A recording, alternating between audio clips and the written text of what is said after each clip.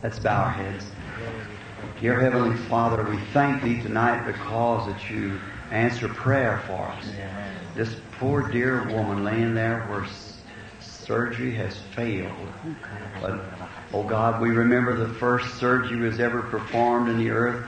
You did it Yourself. You'd taken from the side of Adam a rib, closed up the incision and made a wife. Oh Father, I pray tonight that Your hand will come down now and will perform this great thing that we're asking for. And these others, Lord, this woman that's suffering with the mental oppression, all others who's got requests, we just commit them to Thee, Father, with our whole hearts in the name of Jesus Christ. Amen.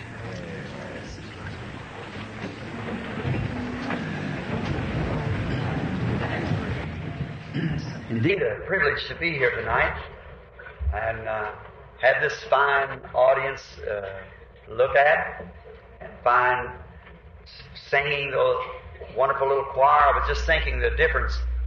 See them boys standing there with clean-looking fellows, clean haircuts. I was thinking last night of the place where I'm staying, a bunch of hoodlums came in down there and trying to drown a boy in the swimming pool. They had to call out something and get him out of there. What a difference to see kids standing singing the gospel songs. What a difference. I was thinking, as Brother Henry said there, those men with them hair like the women should have. See,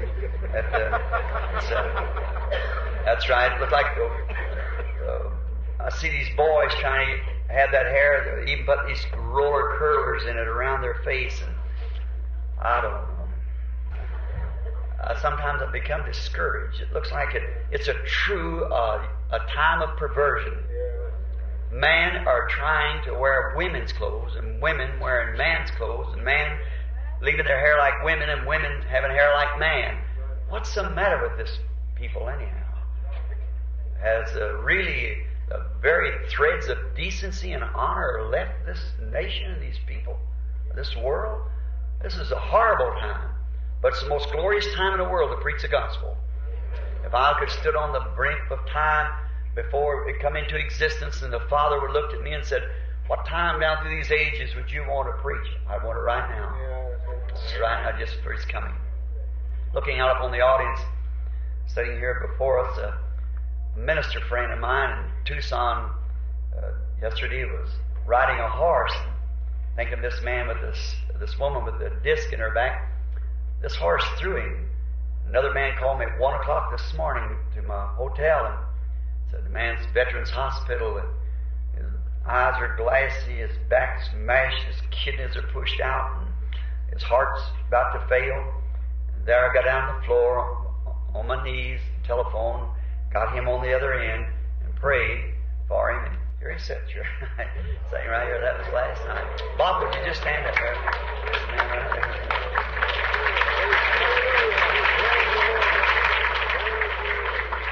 God answers prayer.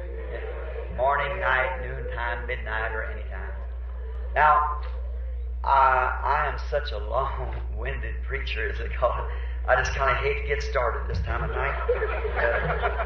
I thought I'd just come over the other night while I was speaking over here to a certain place, and 15 minutes after I'd been on, the people was picking up the dishes and motioning to me, quit, shut up, we got to get out of here and smoking cigarettes and carrying on. It wasn't the banquet's fault, it was the people that we had to rent it from, and the chairman's wife went around and told the manager, said, well, you're supposed to be out here at 9:30. He said, you never put that in the contract. This lady tonight, she come down here, a real nice lady, and she said, we understood that you wanted, so just take it as long as you want.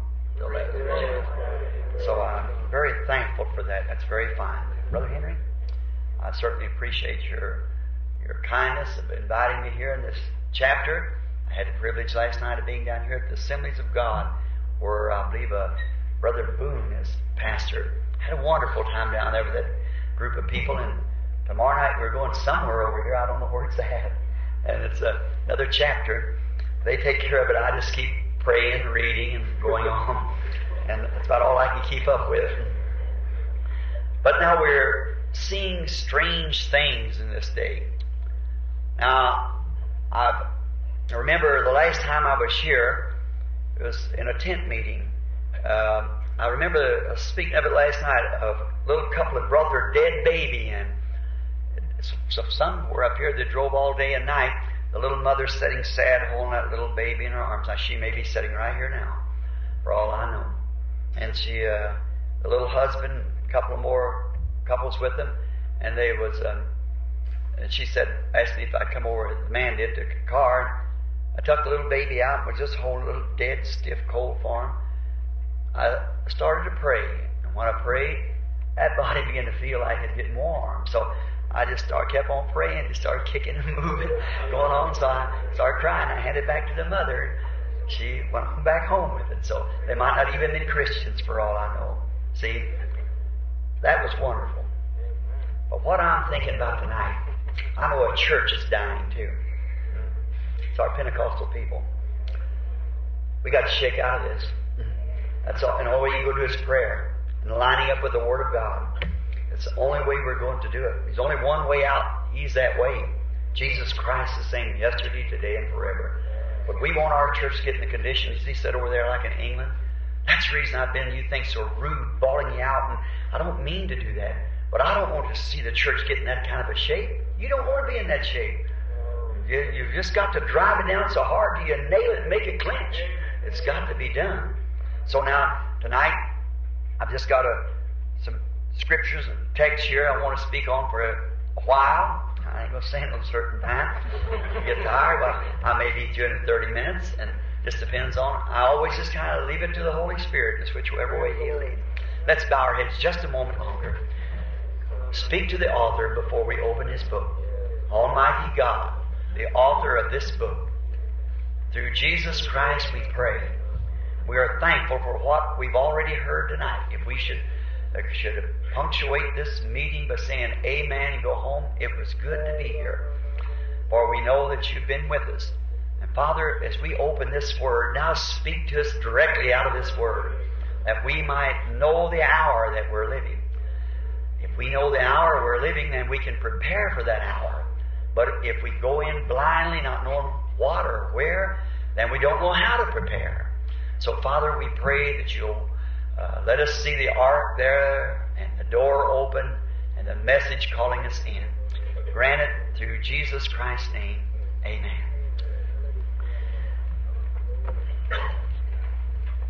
In the Holy Scriptures, I want to read a text here found over in the book of St. Luke at the 24th chapter. I'm going to begin at the 13th verse and read a portion of it.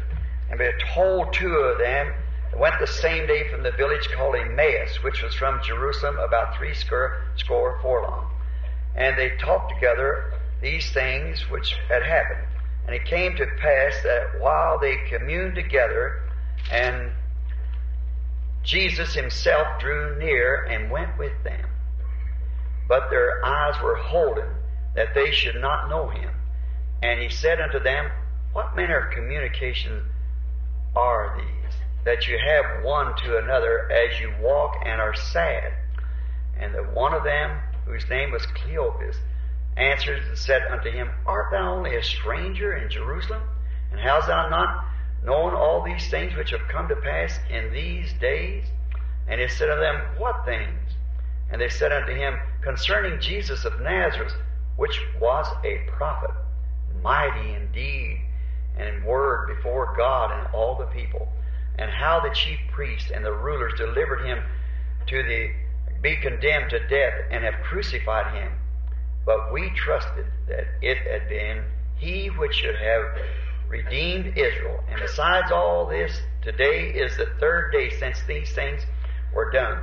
Yea, and certain of the women also of our company made us astonished, which were at the sepulchre.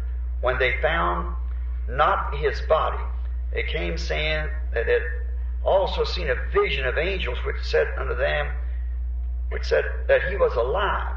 And certain of them which were with us went to the sepulchre and found it even so as the women had said. But him they saw not. Then he said to them, O fools, and slow of heart to not believe all that the prophets have spoken. Ought not Christ to have suffered these things and entered into his glory? And beginning at Moses and all the prophets, he expounded unto them all the Scriptures, the things concerning himself. May the Lord add His blessings to the reading of His words. Now, if I call it a subject, I'd like to take this, that events, modern events, are made clear by prophecy. Now, it's always been the unchanging God's way to let His people foreknow before certain events happen. If the people in the days of the Lord Jesus would have only sought God and known what was just about to take place, they would not have condemned Jesus to death. But the reason it was because the Scriptures had to be fulfilled. Because the Jews had to be blinded. We all are aware of that. Do you realize that that's promised again in this very age that we're living? The Laodicean church age, this seventh church age that we're in now, is naked, miserable, blind, and don't know it. The same as He blinded them back there for the purpose of getting His message through to the elected people. He's promised to do the same thing today. And if I'd say this to respects to all my brethren and sisters in Christ, one of these days somebody's going to say, isn't it written that these things should happen first? And it'll be the same way it was. And verily I say unto you, He's already come. And they had did what they listed to Him. When they asked Him, said, well, the scribes say, and the Scriptures say that Elias must first come. They said that to Jesus. He said, He's already come and you didn't know Him. See? And that's perhaps the way it'll end up again. Now we want to be posted to know what's to take place for this age that we live in. God has allotted His Word to each age, so much to each age. And we must notice that one age cannot carry over into another age. It just won't work. For instance, as I said, I believe last night, I'm constantly speaking night after night places, and sometimes I make the remark the second time. I don't mean to repeat myself, but I'd say this. What good would it have done Moses to try to preach Noah's message? Or what good would have done Jesus to try to preach Moses' message? Or what good would it have done Martin Luther to continue on with the Catholic message? What good would it have done Wesley to continue on with the Lutheran message? What good would it have done Pentecostals to continue on with the Methodist message? Or what good will it do Pentecost to continue on when the bride's being called? We're right up into the seed time. We're here at the end time. Now, unless a corn of wheat falls in the earth, it abides alone. As a critic, as I've made remarks since the book come out, probably you got it here in your city, that German author that wrote one of the most critical articles is an infidel. Of course, I'm not condemning him because he's condemned me so, but because being an infidel, the book should never be on the shelves. And he said a God that could set up and say He could open up the Red Sea and deliver His people, and then sit with His hands across His stomach and see through the dark ages those Christians being torn to pieces by lions, those mothers with their hair saturated and tired, hung on to crosses and burned, and baby expecting mothers that split the stomach and gamble on the sex of the child and set up and let it happen. People who are supposed to be servants of this God. You see, the Scripture is inspiration. You'll never be able to know the Scripture just by sitting down and reading it from a theological standpoint, from an educational standpoint. It never has worked. I was speaking with a Baptist minister not long ago. He said, until we learn the correct Greek, I said in the Nicaea Council, before that they were arguing about the Greek words in the Bible. You'll never know it. The Bible is to be revealed by inspiration. That's the only thing, the revelation. Jesus told Peter, upon this rock of revelation, reveals who He is. Blessed art thou, Simon, son of Jonas. Flesh and blood has not revealed this to you, but my Father which is in heaven has revealed this to you. Upon this rock I'll build my church. Not upon Peter, not upon himself, but upon the spiritual revelation of who He was. And He is the Word. St. John 1, in the beginning was the Word, and the Word was with God, and the Word was God. And the Word was made flesh and dwelt among us. Hebrews 13:8, He's the same yesterday, today, and forever. Therefore, we're living in the day when the manifestation of the Word of God has to come to a different age than the Pentecostal age. That's right. Remember, I'm an uneducated person, but you can't beat nature because God works in the continuity of nature. Just like as I said, the sun rises and sets and goes through the day and like a school age and dies in the evening to rise again the next morning. The trees let the sap down in the wintertime, go into the roots and come back in the spring. Notice, He likened it to a grain of wheat, the bride. The reason that God had to let that go like that fine, real, genuine church that was established on the day of Pentecost, had grown and grown since the day of Pentecost into a great church.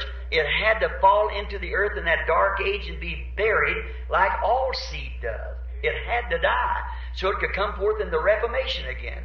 It come forth in the person of a Reformation, Martin Luther. And from there it's like a stalk of wheat coming up. The first thing comes up is 2 little blades. Then it keeps adding more blades. Up come Martin Luther and then Zwingli and on down Calvin and as it moved on. Finally it goes into a tassel.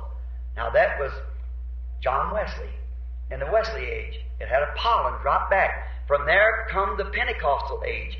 So close, just like a real grain of wheat if you look at the stalk. But if you'll take that wheat and move it back, there's not one grain in it at all. It's only a shuck in the shape of a grain. But it's set there for a purpose to shelter the grain until the sun hits it like that, it'd kill it. It's got to stay in there until a certain time, then all the life leaves the shuck as it left the stalk, left the pollen, leaves the shuck and goes into the wheat and forms again just like it was down in the ground. Now all of us know that whenever a message is given, in 3 years they form an organization. When they do that, it kills it right there. It did in the days of Luther, because it did it in the days of Wesley, it did it in the days of Alexander Campbell and all the rest of them, and it did it in the days of Pentecost. Exactly. See, you get to a place, each one gets starchy and gets off, and they can't receive new revelation. They're settled down, and there they are, and there they die. And the life goes right through that. It goes right on to make the wheat. And when the wheat comes, that life that's traveled through that wheat, the resurrection, brings the whole thing out. That's what brings up for the rapture. Now remember, this message started first with divine healing, performing miracles. Now, if God let that go through an ordinary church, just like we already had, then it wasn't God. God don't have to show off. He don't have to do these things to entertain us, like we Americans are used to, entertainment. But He does it to attract the attention of the people, that He's fixing to do something. Look at Him Himself when He comes. The wonderful little prophet, the rabbi, the prophet of Galilee. Why, His ministry was wonderful. He's welcome in every church. But one day He sat down and said, I and my Father are one. Oh my. That was out. Away with such a fellow. Except you eat the flesh of the Son of Man and drink His blood, you have no life in you. Why, he's a vampire. Get away from such a person. See, there was something had to follow that sign.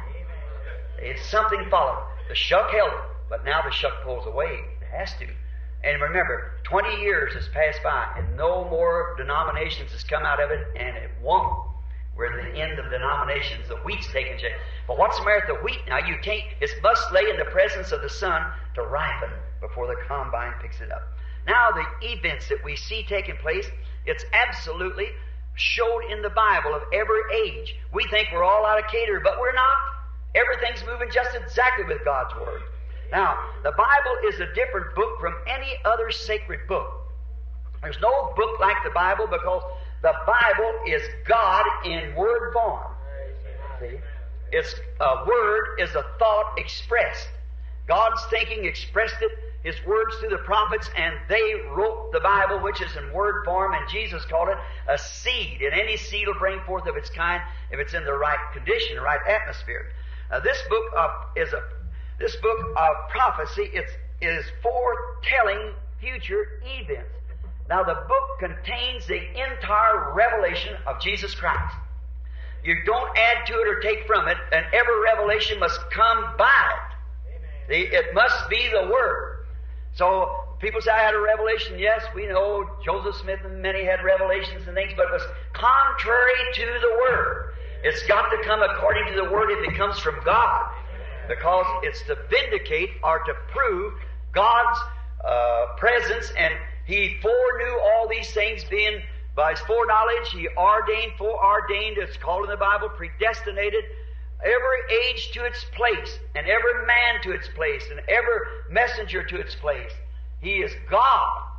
The devil ain't pulling nothing over on Him.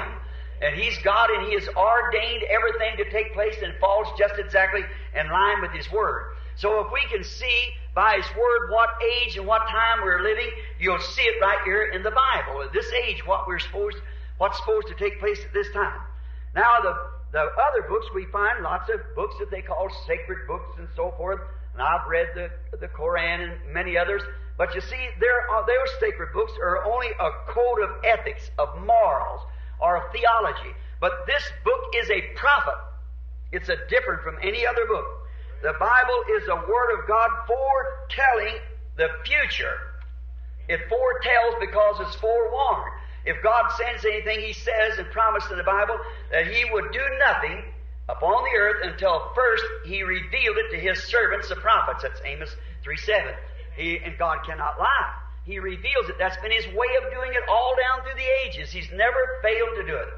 Now, we are promised in the last days for this to be restored. There'll be no church, no denomination, Methodist, Baptist, Presbyterian, Pentecostals. They'll never, in their modern conditions, ever take this church to a bride. They can't do it. They fail. They're too much at one another's throats, and worldliness has creeped in and so forth, and they died right in their tracks. And so God knows that. And to reveal this Word once, say, well, I got this, and bless God, it's like that. That's just the way it was when Jesus came the first time. Everyone has a doctrine, everyone has this. It'll have to be something sent to us from God, and God's promised it. And the only way you do this is keep His same pattern. He promised to send us in this last days, according to Malachi 4, a prophet upon the earth that would turn the hearts of the people back, the hearts of the children back to the apostolic fathers again. He promised that in His Word. Luke 17 and many other places that He promised it. That what He would do in these last days to bring this thing to a vindicated Word. See, a man can say anything, but unless God interprets that Word. See, now we have our own interpretation. We say it means this, and this is Methodist says this, the Baptist says this, the Pentecostal said this, the Oneness says this, the Tunist says this, and oh my, there you are. But God don't need no interpreter. He's His own interpreter. He interprets His own Word by vindicating it in the age that it's purposed for, the age that it's given for. We're not living in a Pentecostal age. We're living in another age. See, we're not living in the Methodist age. We're living in another age. We're living on up here to the bride age, the calling out of the church and getting it together for the rapture. That's the age that we're now living. To my honest opinion, that's exactly the truth. And this book is a book of prophecy. Its believers are commanded to honor it and to read it and believe its author, for every word that's written in there must come to pass. Everything that's been promised has to come to pass because it is Jesus Christ in each age the same. Yesterday, it was Jesus Christ as in Noah. It was Jesus Christ in Moses. It was Jesus Christ in David. It was Jesus Christ in Joseph. It's Jesus Christ the same yesterday, today, and forever. And it's Jesus Christ among His people today doing the things that He promised He would do in this age. It's Jesus Christ. But the church has become so starchy, so far away, like the brother said here. And our churches are becoming the same way until we've got to have something to shake us back to the Word. How do we know it's going to do it? It's got to come according to God's own plan. It cannot come by laymen. It will not come by the businessman. It cannot come by churches. God's laid down His plan. I spoke here at Shreveport the other day on the national broadcast across the nation that trying to do God a service without being God's will. David tried to bring the ark of God back into the house. His anointed king. Why, he consulted his delegates, his captains of thousands and 10,000s and so forth, and they all said, that's the word of the Lord. And they consulted the priests. That was wonderful. And they all got so inspired, they shouted. They done every religious act it was, and it was absolutely contrary to God's will. Because there was a prophet in the land by the name of Nathan, and he wasn't even consulted about it. And we found out it didn't work, though they were sincere, trying to do God a service. And you can be ever so sincere, but until we know what we're doing, you're fighting at the air. Come back into the Word of God and get lined up and then go. Then, like a soldier don't know what to do until he gets orders to do it. We must be Christian soldiers and get orders from the Bible. For the hour now, not the charge yesterday, the charge the day before, but the charge today, which way we go. Find out the hour that we're living in. These modern events are slipping by us too swiftly, and one day we're going to find out we'll be left behind without nothing and be caught, sealed into the mark of the beast before we know it. Now, with patience we have to wait for this, for the prophecies as promised, every one of them must be fulfilled in its age. For it foretells us, the author has before done this, and we wait to see him do it again. What a time it is that we're living in. Something like a calendar. You look at the calendar and find out what day of the year you're living in. And you look at God's Bible to see what age we're living in. We're not living in the Methodist age, the Baptist age. We're living in the bride age, the calling, bringing back to God through a channel that He promised to bring it back in. He promised to do it. But as it's been in every age, people let man put their own interpretation to it by theology and will not believe God's divine vindication of it. Amen. That's God's interpretation.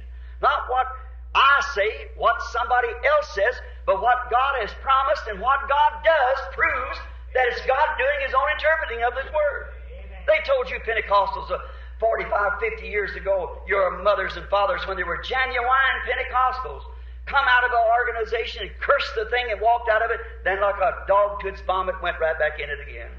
Done the same thing. You killed that church. You killed your own by the same thing. Nothing against the people in there, nothing against it's the systems of the thing that's what's doing it. Go home, I don't preach this in another man's meeting. I'm going to preach this trail of the serpent and listen to it if you take the tapes. And notice, this seeing the confirmation of the prophecies of God's Word being fulfilled. If those priests, they had it fixed up just exactly the way the Messiah was going to come. They knew what was going to take place. The Pharisees had their idea, the Sadducees and Herodians, and all they had their ideas, but he come contrary to every one of them, but exactly with the Word. Amen. Jesus said the same thing was here. If you would have known me, you should have known my day. If you had known, you said, well, Moses, we have Moses. Said, why, if you had believed Moses, you'd believe me because he wrote of me. Amen. But see, when God was confirming exactly what He promised, they had it in some kind of a dignified way that Jesus was supposed to come, and the Messiah. The Messiah had to come right to their group, or He wasn't Messiah. Well, it's that way almost today. If you don't see through my glasses, you're not looking at all. See? And so that's just the way it is. That's the truth. We hate to think that, but it's absolutely the truth. In Hebrews 1:1, God in sundry times wrote the Bible by His own chosen way. He never wrote it by theologians, neither does He interpret by theologians. Amen.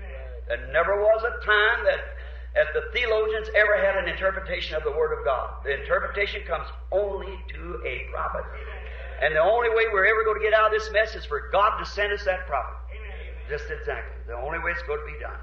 It's been believed, watched for, and fulfillment. See, it was not wrote by man, but it was wrote by God. It's not a man's book.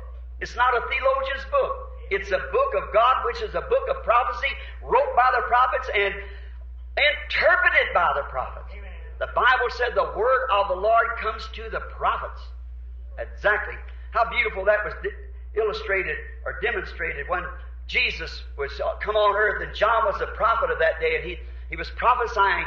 They said, oh, you mean to say that God's going to tear down our big associations here and all these things, and there's going to be a time and our temples won't no more be worshipped in? He said, there was coming a time when God would make a sacrifice out of the Lamb of God, a man. And He said that He would know Him when He come. And He said He was so sure of His message, He said He's standing right among you now and you don't know it. Amen. He's right among you and you don't know it. And one day when Jesus walked out, John looked up and seen that sign above him. He said, behold the Lamb of God that takes away the sin of the world. Amen. That same minute Jesus knew then that He was vindicated before the people. Now He was the Word. Would we doubt that? The Bible said He was the Word. Amen. In the beginning was the Word, and the Word was with God, and the Word was God, and the Word was made flesh and dwelt among us. And here He is. Here's the Word on earth. Look, perfectly comes right out into the water to the prophet. Right. The Word always comes to His prophet. So we can't expect it to come to theologians. We can't expect it to come to denominations. It's got to come God's channel route that He foretold us about, and that's the only way it'll ever come. It'll be hated, despised, rejected. When it does come, it'll be thrown out to one side and everything, but God will do it anyhow. It was rejected in Jesus Christ. It was rejected in John. It was rejected by Jeremiah. It was rejected by Moses. It's always that way. But God moves right on in the way that He promised He would do it. Yes, sir. He never does fail to do it the same way. The man who's seen the vision or heard His voice never altogether understood it in many cases. He didn't know because he's just an instrument of God. It's God's thoughts expressed to man's lips. A thought, of course, is a word expressed. God does His own choosing by His predestinated choosing. He's done it in every age. He set forth the man for each age, like with Moses, when he was to fulfill what He told Abraham. Moses was born a proper child. He couldn't help being that way. He was born that way because he was born for that purpose. And so we find out that God does that in every age. God does His own choosing by His own predestinated choosing, chooses prophets and things for the age. Fixes His nature, the man's style of preaching, the honor, gift, and all that He does in meet the challenge of that day. God creates that man and sent him, and in His own mind, as I preached on last night, we are a germ of the gene of God. He knew that man would be there at that age before there ever was a molecule or a light or anything else in the earth. Amen. For you're a gene of your father. And you were in your father, yet your father had no fellowship with you because you was in there, but you knew it not, and he knew it not. But you was manifested that he might fellowship with you. And you being born again, you're born of eternal life. And that only one form of eternal life, and that's God's life. Zoe, the Greek word. Is Zoe only one form of eternal life? Then if you are a son of God or a daughter of God, you were in God all the time. But He knew what bed and time that you'd be planted. So now you're made a creature, a son of God, manifested son or daughter of God, to meet the challenge of this hour, to vindicate the true and living God of this hour, the message that's coming forth in this time. Right.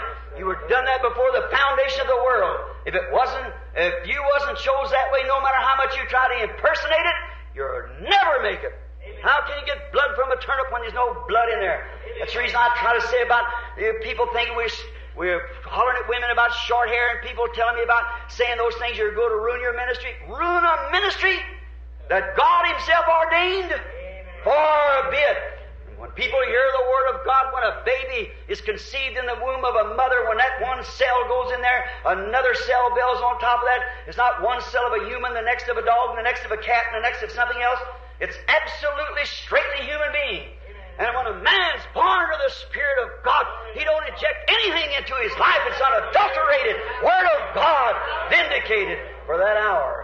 Takes the full Word of God. He don't put no creeds, nothing else into it. It's purely unadulterated God's Word made manifest among us. Look in the Bible, you see what age we're living in then. When you see these great things being made manifest. When God promised to do it, He always does it.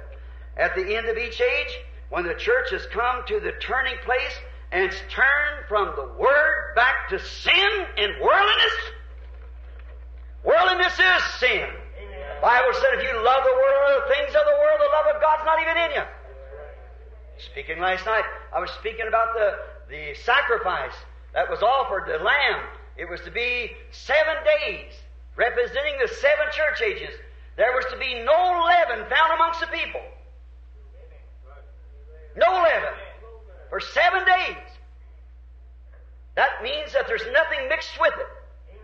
It's unleavened, constantly. And we don't want no creeds, leavens, and things mixed with us. We don't want world mixed with us. It's got to be the unleavened bread of God, the Word of God, the unadulterated Word of God, which man shall live by every word that proceeds out of the mouth of God. our denominational systems and differences and things has put leaven in us and this and that and world and fashion and it's got so it's almost Hollywood everywhere. It'll finally come to be like England there. An altar call will be ashamed. My, his brother said, how can you get the fish in the boat? Amen. That's right. We've got to have the gospel preached in its fullness with the power of God to vindicate that according to the promise of that age and prove that that's exactly God's will. Amen. Outside of that, you're just a church member. No matter how much you try to do God a service. You might go to the Stitch and Sew party, you might be ever so faithful to church, but unless that germ of eternal life was foreordained in you to be a son or daughter of God, you'll grow up and deform something, but never be a real true son or daughter of God. Often give my little story of my little eagle.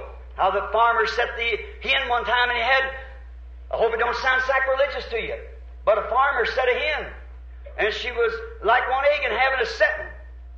I doubt whether anybody here knows what a setting of eggs is, how much it consists of. But anyhow, he liked one egg and having it up. So he robbed the eagle's nest. She had 2 eggs. And he put the egg under the hen. When that eagle was hatched amongst all them chickens, he was a funny bird. He couldn't understand the clucking of the hen. It didn't talk like he wanted to hear it talk. And she scratched in the barnyard, and eat from the barnyard. It wasn't food for him. He's an ugly duckling among them. The hen had clucked and he didn't understand it. She'd go this way, eat this and eat that. He didn't understand it. So one day his mammy, or mother rather, in the South we say mammy. So anyhow, his mother noticed she had 2 eggs. And only one of them was there. She went after the other one. She circled ever across the country and finally she flew over the barnyard. She seen him down there following that old hen. She screamed, Junior, you're not a chicken, you're an eagle. That sounded just right to him. Why? He was an eagle to begin with. And when a man or woman is set under creeds and cold formal religion, if he's ordained to be a son of God and he sees the Word of God preached in His power and God vindicated, he's an eagle to begin with. He'll run to it as sure as 2 2s is 4. Can't help it. Because his very nature loves the Word of God. I don't care what anybody else says when he sees the Word of God being made manifest, he flies to it. Because here the little eagle is to go on to say, he said, Mama, how am I going to get up from here? And he said, just make a jump. I'll catch you. That's the only thing you have to do is make one jump to your feet, one jump to God, one promise. Lord Jesus, I believe you with all my heart. I believe the message of the hour. I see it confirmed and I know it's right. Jump to your feet. Mama will catch you. Don't worry. Your eagle, she'll be right there to get you. Now we realize that we're living in a tremendous time and a great time. But when the truths of this Bible believers has seen that vindicated, the very vindication of it is the evidence that God is in it. Absolutely. It's then that the promised word that God promised is made known. The seed is bursted forth and they see it and they believe it. Others just can't see it. Somehow they'll sit and look at it. You know, I've preached hard enough to across this country that there shouldn't be a short-haired woman in the country. But every time when I come back, there's more. What's the matter? There's something wrong. You know the Word says that. You say, well, that don't make any difference. It does make a difference. There's a fine brother said, I'm going to lay hands on you, Brother Branham. I love you. You're ruining your ministry. Said, you ain't got no business telling them women about that. Said, let the pastors do it. I said, they don't do it. I said, now. He said, well, it's not your business. You just pray for the sick. I said, whose business is it then? I was called to preach the gospel.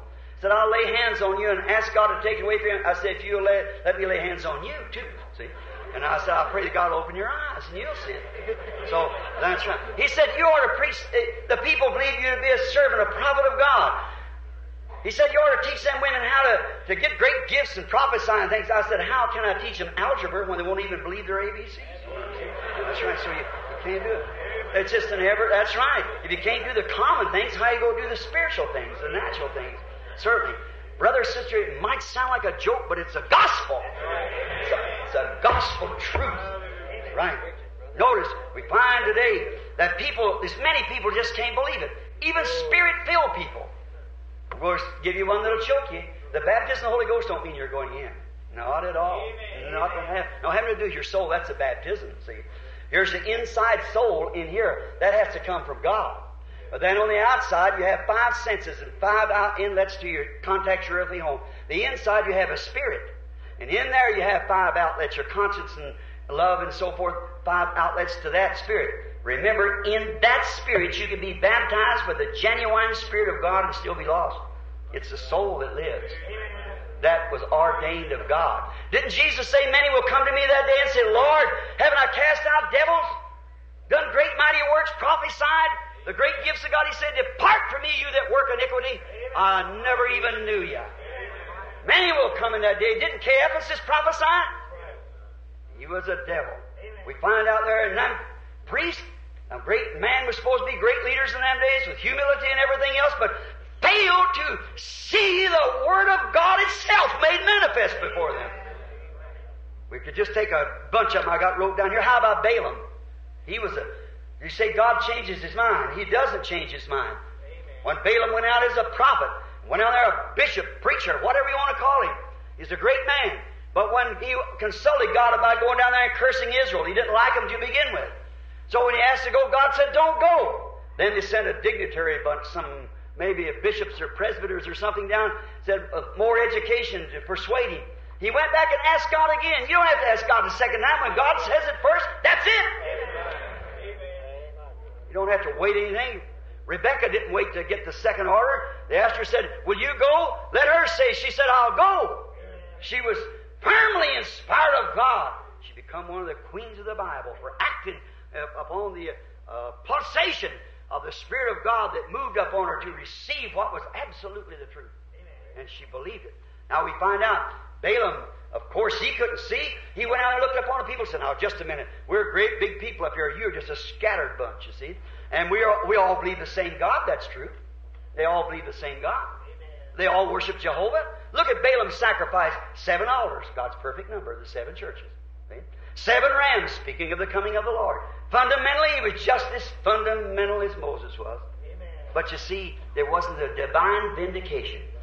In there, they were both prophets, but under Moses' ministry, there was a supernatural pillar of fire, a light that hung with the camp. There was divine healing. There was a shout of the king in the camp. Great signs, divine healing, and wonders and things performed among them. It was a sign of a living God among His people. Amen. Fundamentally, it's both right. And Balaam tried to persuade the people and bewitched them into it. Amen. When? Just before they reached the promised land. Amen. Another day or two they'd been in the promised land.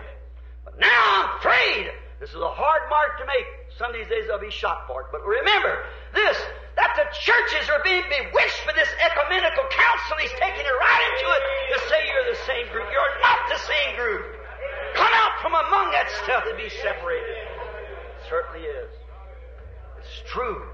We'll keep away from that stuff as far as you can from it.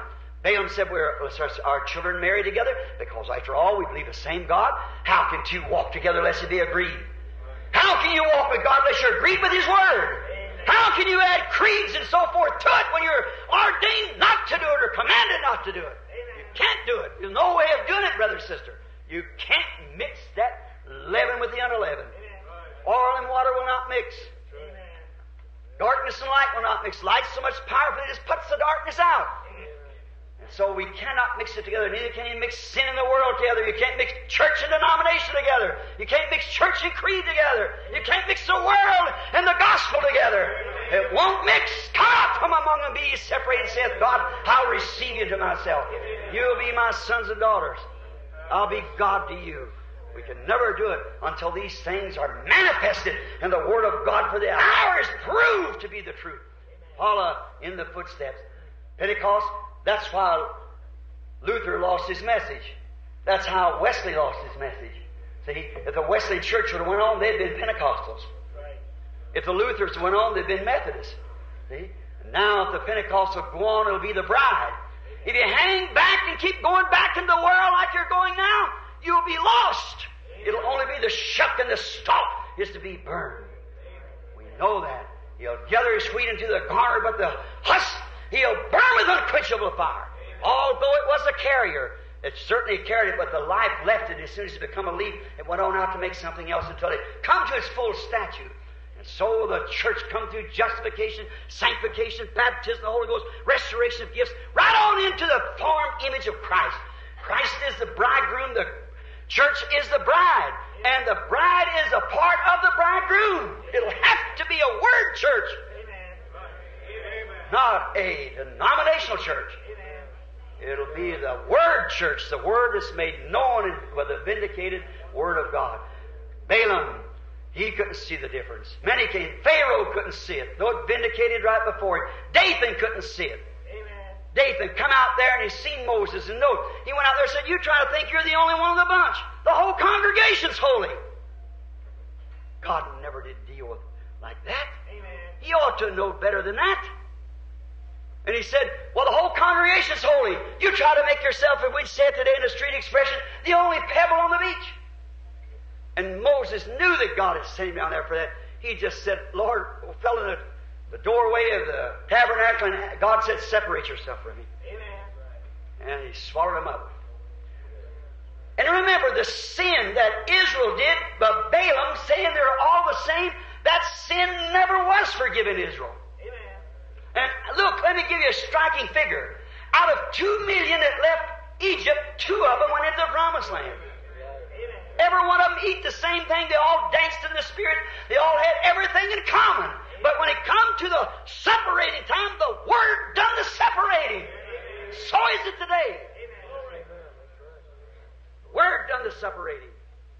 When it come time, you said, well, here it's so close. Look, the Bible said in the last days, the 2 spirits, Matthew 24, would be so close it would deceive the very elected if it's possible. That shuck looks just exactly like the wheat. But it ain't the wheat.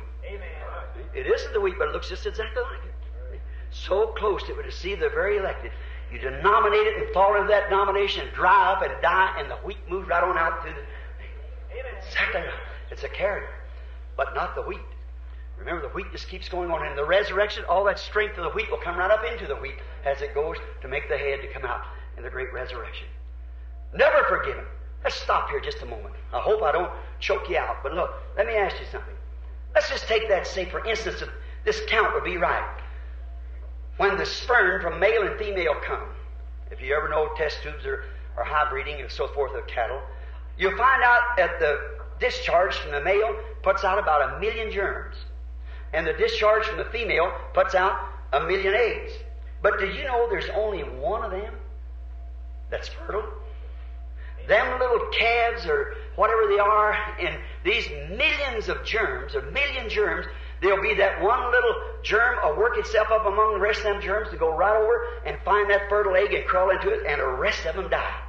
One of them is ordained to life. The others are not, though they're all the same. 1 out of 1 million. What if it would be that way tonight? These 500 million supposed to be, I think, Christians in the world, about that figure. Just a round figure. If the rapture would come tonight then, and the living going, there'd only be 500 people. Well, there's that many missing any day almost that they can't count for. The bride would be taken away, and we'd wonder what's all about, and the people going right on preaching, saying they're getting this and that and the other, and look what a deception that would be. Amen. Say if it would be that. I don't say it is. I don't know. I'm no authority of that. God's the judge of that. But look how easy it could happen, and all figures and things, how it could be proven. Why didn't Korah see that? Why didn't Dathan see that? Why didn't Ahab see it? When Jehoshaphat went out to Ahab, he said, Ahab, we're in trouble. Do you know God gave us this land? Joshua divided up. You know this piece of ground up here that the Syrians taken, isn't that our ground? Yes. Our children's hungry, and the Syrians, our enemy, are feeding their children, filling their bellies with the wheat that ought to be ours. That's scripturally right. Amen. Said, will you help me to go up there and take that? Now, sometimes a good man under the influence of evil will give in. Better watch, church, watch real close. Now, the first thing you know, Jehoshaphat being a great religious man, he said, well, we should go up, sure, our church, we're all the same people. But they wasn't the same people. Right. Amen. Right. No, he said, well, our church is your church, our people is your people. Sure, we'll go. He said, but let's consult the Lord first. So he said, oh, Ahab, no doubt we should have thought of that. Well, is there a prophet of the Lord? Said, I got a seminary full of them. I got 400 down here, the best ones there is. They all got their PhD, LLD, double LDs, and everything else that goes with it. They're everyone. Now remember, they were Hebrew prophets from a school of prophets. Said, bring them up, let's hear them. And I believe it was Zedekiah, the great head of them, the bishop, all of them, come up there and he had the inspiration. He had inspiration. Absolutely. He come up there and made himself 2 big iron horns. He said, you know, thus saith the Lord, you're going to take these horns and push the Syrians from out of the country. Well, all the rest of them prophesied. That's exactly right. Every one of them, the whole seminary in agreement. Amen. Ahab said, you see, Jehoshaphat is being kind of spiritual, you know. He hasn't dried up altogether. He said, but isn't there just another one somewhere? Amen. We could consult. Why do you want to consult others when the whole ecumenical, or the whole council, it says it's all right, excuse me, see. The whole thing said that's what we ought to do. That's what we should do. He said, but isn't there just another one somewhere? That odd one, you know. He said, yes, there is. There's one, Micah, the son of Imlan, but I hate him.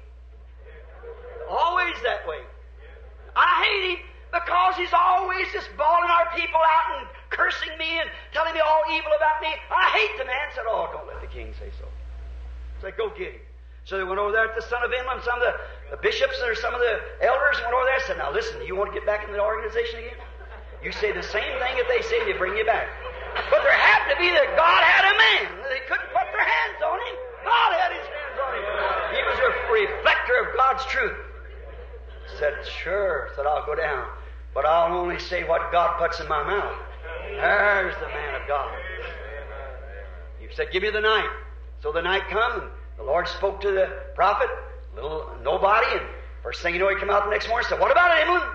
He said, go on up. He said, but I seen Israel scattered like sheep on the hills, having no shepherd. He said, what did I tell you? What did I tell you about it? And he said, then the big bishop walked up and slapped him in the mouth. Said, which way the Spirit of God go? Because I know I had the Spirit. I danced in it. I done all these things. See, I had the Spirit on me. Which way did it go? Now, see, Imlan being a son of God or a real prophet of God, he examined his vision with the Word. If it wasn't with the Word, it's wrong. See, the Word for that hour. See?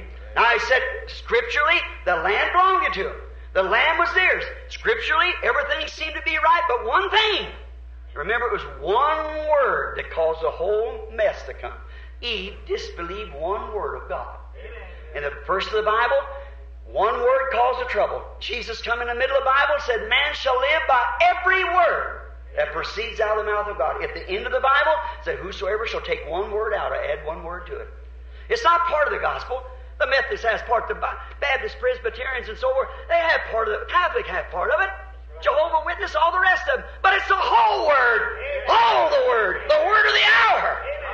It's what counts. And we'll never do it until God anoints a prophet that can stand and tell it and confirm it and prove it that it's right. You'll slip right through the people and you'll never know it, just like it's always been. You Catholic, like Joan of Arc, you burned at the stake for being a witch. Later you dug up that priest's body 200 years later and threw him in a river. You didn't know St. Patrick and the rest of them. It'll go right through your hands again, the first thing you know.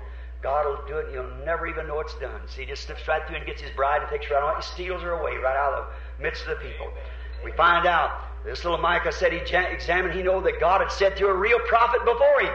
A prophet before him. What did he say? He said this. He said, Ahab, because you shed the blood of the righteous Naboth, the dogs will lick your blood also, and Jezebel. And that's just exactly had to come to pass because God had said it. How could that prophet prophesy good when it was evil against it? Amen. How can I tell this Laodicean church ate the good things when God spoke against it? Amen. You're naked, miserable. You say, I'm rich, I have churches like the Methodists and the Baptists and the Presbyterians.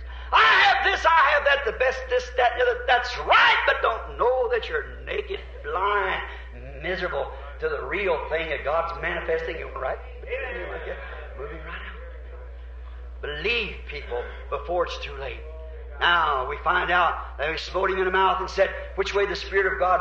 Micah said, I seen God sitting upon the throne, and all he called the delegates of heaven. Said, who can we get to go down and deceive Ahab? And one lying spirit come up and fell before God, a liar. And remember, that lying spirit got into those prophets. They ought to have known then that the Spirit was up on them wasn't according to the Word.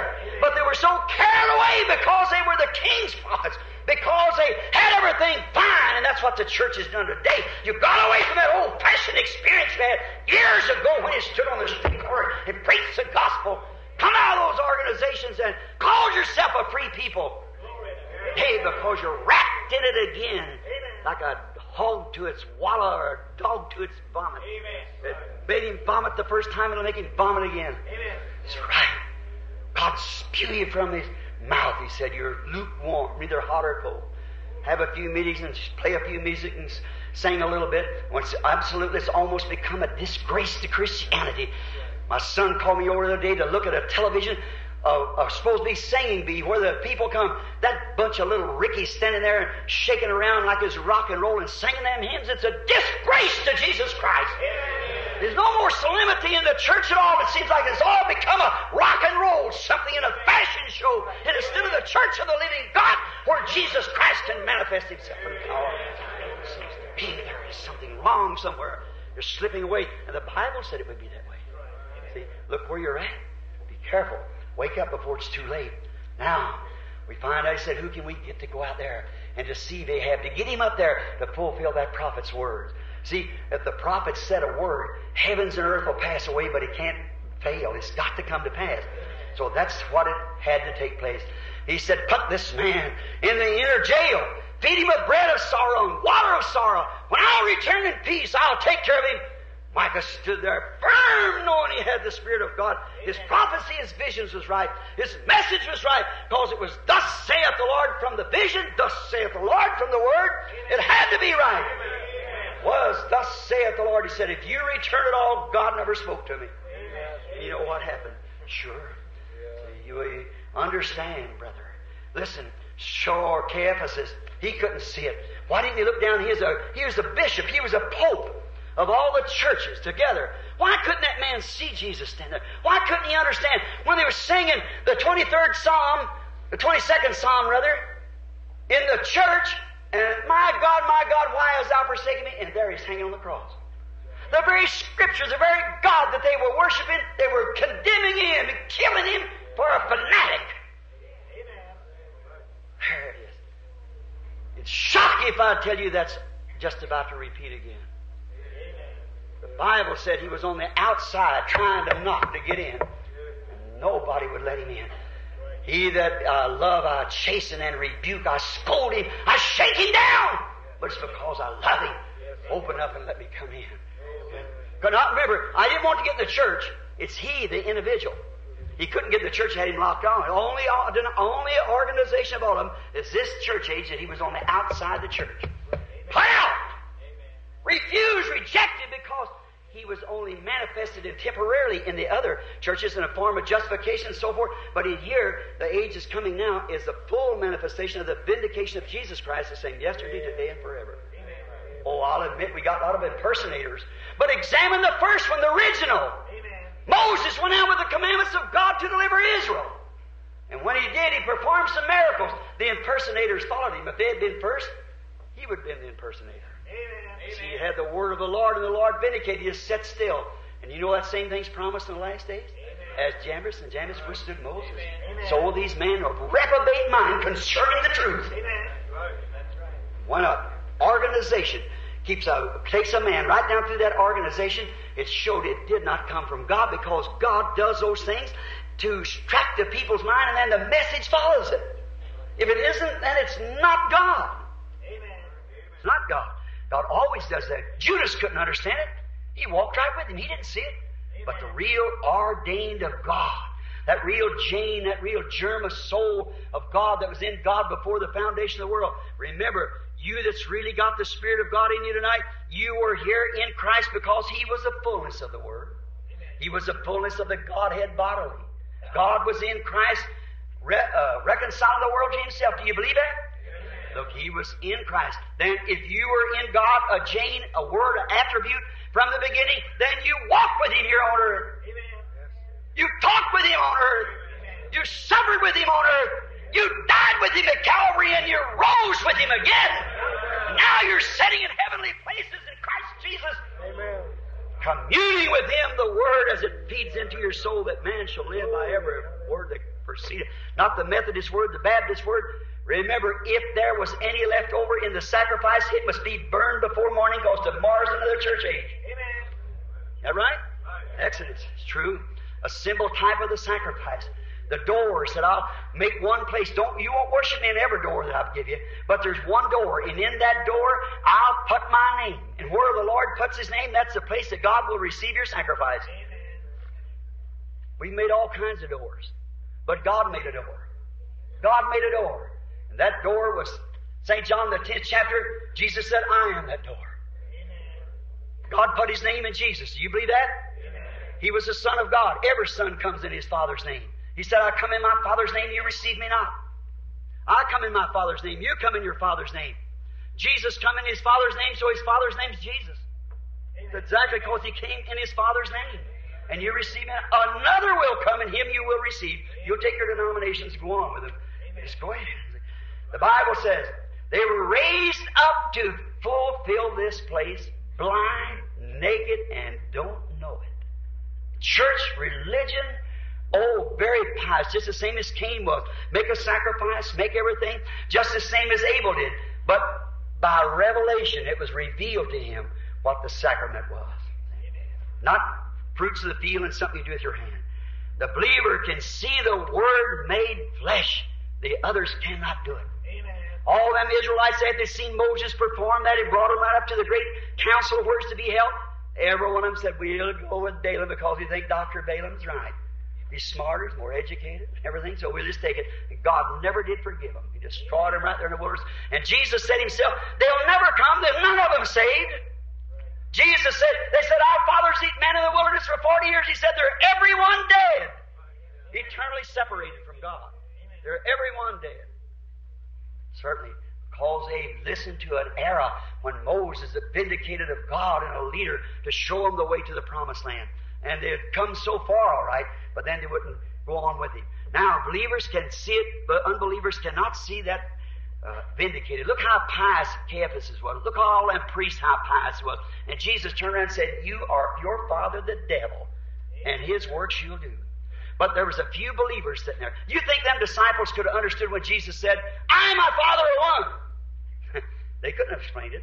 When He said, except you eat the flesh of the Son of Man and drink His blood, you have no life. Could they explain it? No. But they believed it. Amen. Because they seen God being vindicated and made flesh. Jesus said, if I do not the works of my Father, then believe me not. But if I do the works of my Father, the Word that's predicted for me to do, then you, if you can't believe me, believe the works that I do, that you might be saved. See? Jesus said, my sheep know my voice. They know my Word. They see it when it's vindicated for that age. Well, Caiaphas know the Word too, but not the Word for that age. He had the Word of what the Pharisees had poked into him, but not the vindicated Word of the hour. They know my voice. They know my sign. They know my wonder. How now? Let's get back to our text, because we're just going to miss a lot of the Scripture if we don't, because I've got to close in the next few minutes anyhow. It's going to be 10 o'clock in a few minutes. I love Him. Amen. Friends, you people who walked down that aisle and put that offering in there a while ago, people that's fed my children, put clothes on their back. The people that put your money that you hard earned in an offering plate, you know where that goes? That helps take me overseas to the heathens. It never has heard anything about God. That's what I do with it. Every penny, God's my judge. Here's some of my man sitting right here now that's in the treasury of my church. I get $100 a week. That's all. Rest of it goes to sponsor overseas meeting where they can't come. The churches won't have me. They don't want me. No. That's right. They turn me down. They say he's a Jesus only, or he's something like that, or some heretic fanatic and all like that, a Jezebel. And I look for that. They call my Lord Jezebel. They call him not a Jezebel, but a Beelzebub. They called him all those bad names. If they call the master of the house Beelzebub, how much more will they call them the fifth disciple? So that don't make a difference. And you yourself, by the help of God, you think I'd stand up here a big hypocrite and tell you something? Or wouldn't I fall right in line with the thing if I thought it was from God? But if I love you and know what's the truth, have you ever heard me say anything in the name of the Lord but what come to pass? No, sir. I asked anybody. There are thousands of things that's been said. They all come to pass. You remember that time when Samuel was called out, I believe it was? And he said Israel wanted to make themselves like the rest of the nations. That's what you Pentecostals are coming to. You want to act like the rest of the people. You're not them kind of people. Keep away from it. The big churches and big fine things, oh brother, don't do that. We preach the coming of the Lord is at hand. Let's get to the fields down there and notify the heathen. See? Do something about it. But you see, Samuel said, have I ever at one time taken any of your money from you for my living? They said, no, Samuel, you never done that. Said, did I ever tell you anything in the name of the Lord but what come to pass? Oh, that's right, Samuel. We believe you're a prophet sent from God. Yes, sir. Everything you said come to pass, Samuel, but we want it anyhow. Amen. You see what happened? Oh, brother, the Scripture just keeps repeating itself back and forth through the Scripture because it's God's way of doing it, you see. You hit these kind of times. Let's get to our text right quick. Now, I've been all this time and I ain't even come to my text yet.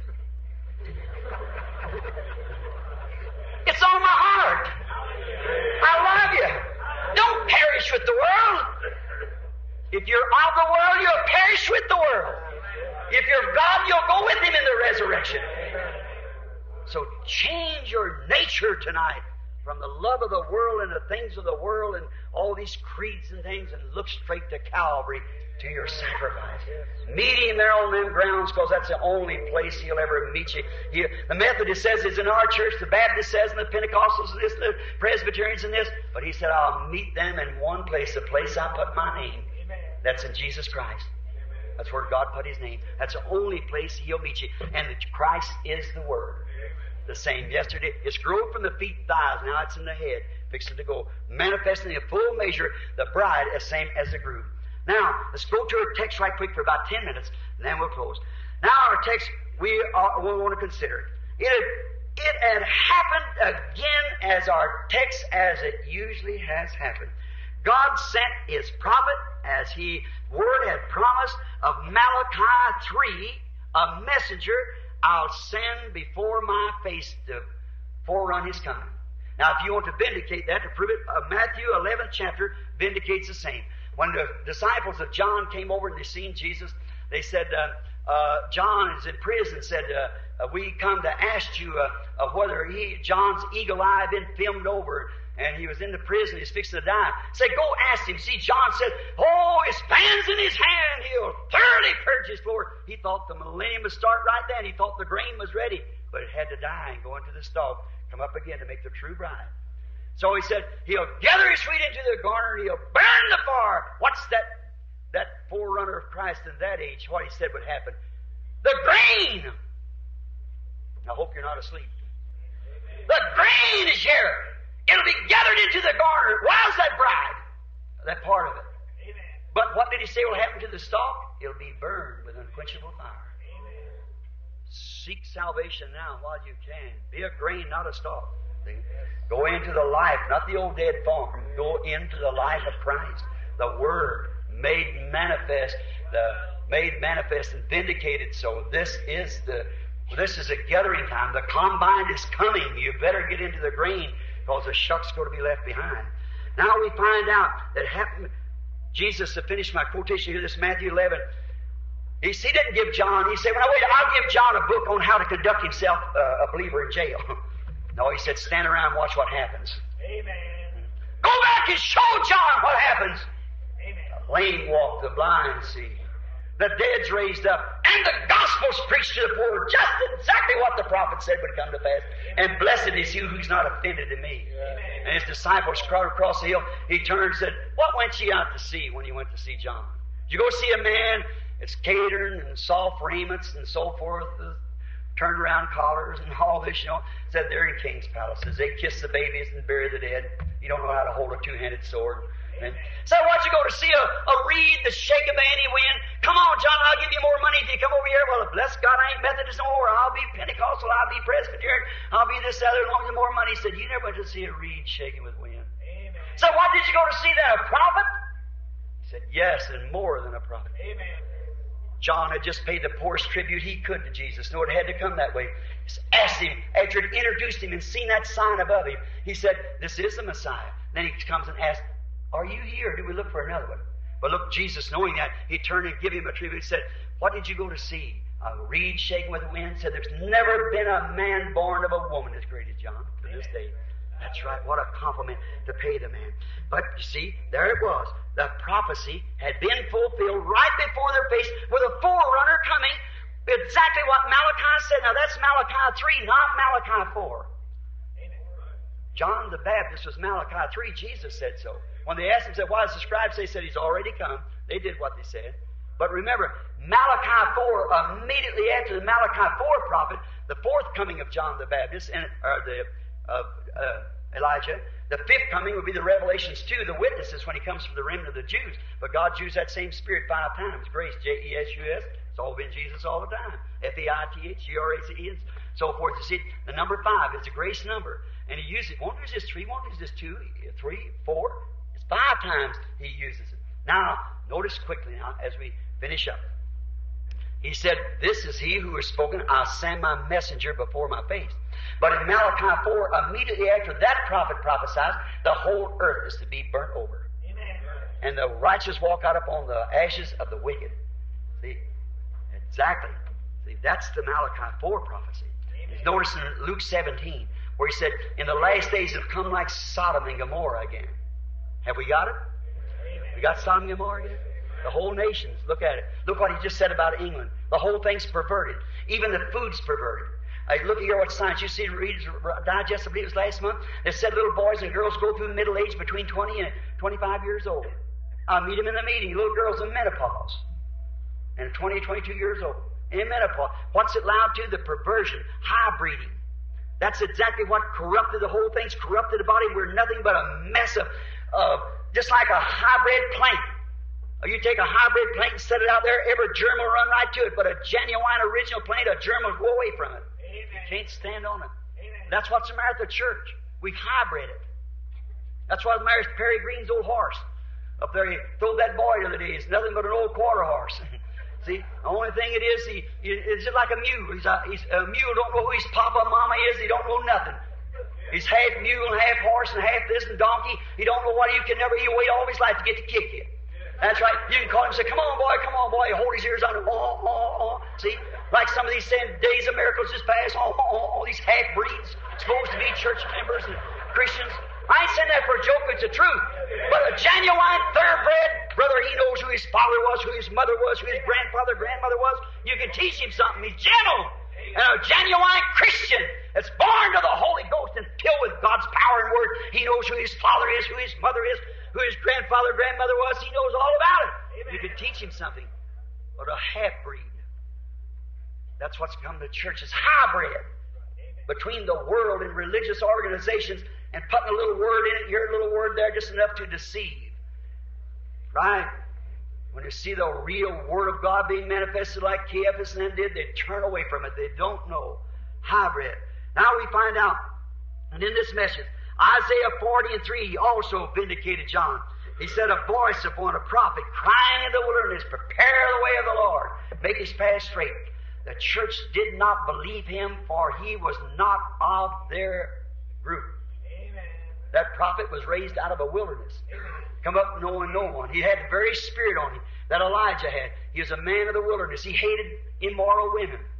Remember how Elijah, what caused his head to be taken from was Jezebel. Jezebel was the cause of his death. It ran him into the wilderness. John the Baptist, another wilderness lover, a hunter, a woodsman. Watch this. He had no education. Watch his text wasn't like a theologian. He said, oh, you generation of vipers. The filthiest thing you can find in the wilderness of sneakiness was a snake.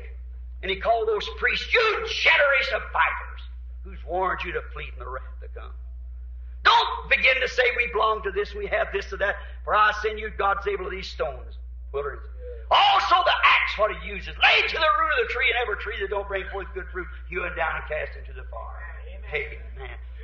The preacher of nature, a great man of God, lived a short time, but certainly set a blaze across the earth. He shocked that generation in them 6 months of his ministry.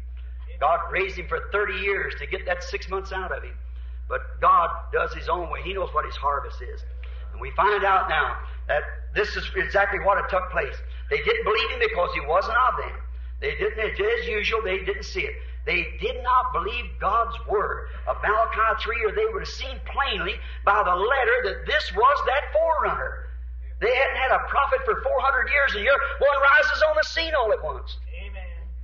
And the people, the believers, believed him to be that. See, they did not believe it. They did not believe because when they seen the letter completely confirm what he said he would do and everything, and seen it clearly vindicated, when the word come right into the water to the prophet, there they stood. As many argue on that scripture there about John. See, John said, I have need to be baptized of thee, and why comest thou unto me? Jesus said, suffer that to be so. But thus it's becoming to us, behooving us, becoming that we fulfill all right. John, you being a prophet, you know the sacrifice has got to be washed before it's presented. And I am that sacrifice, and you're a prophet, and know that. Then he suffered him and baptized him. And he knew it was. Look, they laughed at him, called him a wild, screaming, unlearned fanatic, as usual. That prophet forerunning the first coming of Jesus. I don't say that they don't have the same impersonations today of genuine. They do, they absolutely. But remember, where you see a bogus dollar, there's got to be a real dollar that's made off of. Amen. Where you see one impersonating to be a Christian, there's got to be a real Christian somewhere, because if it wasn't, that would be the original. You've got to get to the original. But check the first one and see if the original is just exactly with the promise. If it is, then believe it. The promise for the age. Then John's prophecy was vindicated, and God's order. The word came to the prophet and vindicated him truly as that person. Again, Jesus came in a different from their understanding of that prophecy. They didn't understand it that way. We're going down to the end now. But according to the prophet's word, it was fulfilled to the letter. The prophecy is fulfilled, but the way they thought it would be, it wasn't that way. Now, how could they have understood and know which is right or wrong? To see if it was vindicated by God. If it was God interpreting what he said. There'd been false Jesuses raised up and led a bunch of 400 out in the wilderness and things, but he never proved to make himself in the Word to see, like he said, Jesus, when he come, he was to be a prophet. Amen. That's right. And the day before Jesus comes again, the full manifestation of the person of Jesus Christ is to be manifested in flesh. Amen. Think of it. Jesus said, as it was in the days of Sodom, so shall it be at the coming of the Son of Man, when the Son of Man is being revealed. Amen. What is revealed? Unfolded, made known. The secret has been brought forth, revealed. In the day that the Son of Man will be revealed, the world will be in a Sodom condition. We've got it, haven't we? Amen. How many believes that? Amen. It's in a Sodom condition. That's exactly right. Look where it's sitting now. Remember, there's always three groups of people and every bunch of people together. That's make-believers, unbelievers, and believers. We have them in every group. They've had them at all times. There was the Sodomites, there was the Lotites, and there was Abraham. The Abraham was a called-out group. He wasn't in Sodom to begin with. Now watch their message. They've been looking for a promised son. Looked for it for years. God had showed Abraham many great signs and wonders. But here God came down himself like a man. You see, that was an angel. Abraham called him Lord, capital L-O-R-D. Any reader of the Bible knows that capital L-O-R-D is Elohim. Amen. In the beginning, God, Lord God. Elohim, the all-sufficient one. Abraham called him Lord God, Elohim. And now notice, there was two people that went out into Sodom with a message. And they preached to the Sodomites. They didn't perform nothing but blinded them, which preaching the gospel does blind the unbeliever. But watch what kind of a sign the Abraham group received. Now, we are supposed to be the royal seed of Abraham. Isaac was the natural seed. But the faith seed, the faith in the promised word, don't miss it, was that royal seed. That was the seed, Abraham's faith. Amen. We be dead in Christ, were Abraham's seed, heirs with him, according to the promise. Notice, when all that was taking place down in Sodom, there was two ministers down there preaching with a great message. There's one set up here with Abraham's group. It didn't fool with that group down there. Amen. And what's the one who stayed with Abraham's group? What kind of sign he gave them? He said, I remember his name was Abram a few days before that. And it's S-A-R-R-A, not S-A-R-A-H, princess. And this man, with his back turned to the tent, the women then were different than they are now. They have to get out and get their husband's business and everything else, but they didn't do it then. They stayed back behind. So the angel sitting there, the messenger, and he said, Abraham, where is your wife, S-A-R-A-H, Sarah? How did he know it? How did he know it? Abraham said, she's in the tent behind you. He said, I'm going to visit you according to the time that I promised you. Amen. I'm going to visit you. And Sarah kind of laughed to herself. With his back to the tent, he said, why did Sarah laugh? Amen. Saying, how can these things be? If she hadn't been in Abraham, his bride at that time, God would have slayed her. So would we today with all of our unbelief if we wasn't in Christ. Amen. That holds us right there. See? He couldn't take Sarah without hurting Abraham. See? And so, remember, Jesus said, as it was in the days of Sodom, so shall it be at the coming of the Son of Man. We see everybody agree that the world's in a Sodom condition.